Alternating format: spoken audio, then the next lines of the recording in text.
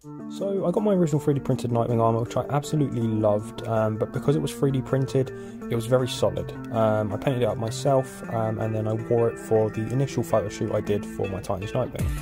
Since then, I've had it cast and moulded by Replica Industries in urethane, which makes it much more easy to move in, and it's just much better. As you can see here, I can actually move in it instead of being stuck like a statue. When they cast it in urethane, they sent me back the new ones in urethane and the originals, but the originals have just been sat in a box for the past year, so I decided to give them a paint job. So I'm using the Peugot Aegan blue. As you can see here, I started taping up the areas, and I was like, I'm going to conserve tape and just tape up the blue areas once they're painted and dry, to make sure when I paint black, they don't get painted black as well. I should have worn gloves here, I realised that after, so I closed it up, let it dry. When I actually got some gloves, and this is after a few coats. Here I am just peeling off the tape. And now I'm taping up the areas that are painted blue that I want to stay blue.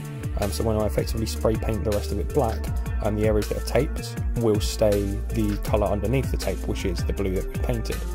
So as you can kind of see here, I've taped it all up. On the torso here, I'm going to conserve tape again and put some paper over it, as you see here, and then tape over that to hold all that down.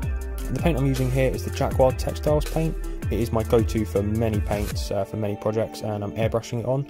I've got a little bit of water here to water it down a little bit so it goes into the airbrush with the pipette thing.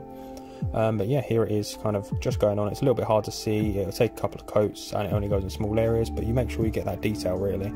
But yeah, I absolutely love the Jaguar paints. They go on all types of things, from fabrics to wood, foam and 3D printed stuff. They are just my go-to paint. They're a little bit more expensive, but they're worth it. They often don't need a primer or a lacquer. Here it is after. I'm just peeling off the tape to expose the blue.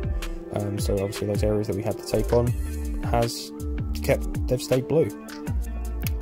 Sadly, there were a couple of imperfections from either where the black went through a little bit, or the tape's pulled off a little bit. So what I do here is I effectively get my spray paint, I spray a bit in the lid so it makes kind of a pool of liquid, and then I get a paintbrush and just fill those bits in. And here it is. I don't actually have any matte lacquer at the moment to make it less shiny, but this is on display. I mean, it's just a small display area, so I only have those 2 bits of armour out, but this is my display for the 3D printed stuff at this stage. This is where I keep my urethane armour. It's a temporary little logo on there at the moment, but here it is in this kind of suitcase. As you can kind of see, it's much more like flexible and stuff. If you want to get something like this yourself, it's from Replica Industries. Message them and get 10% off with the code PAJAMA10. Thanks for watching.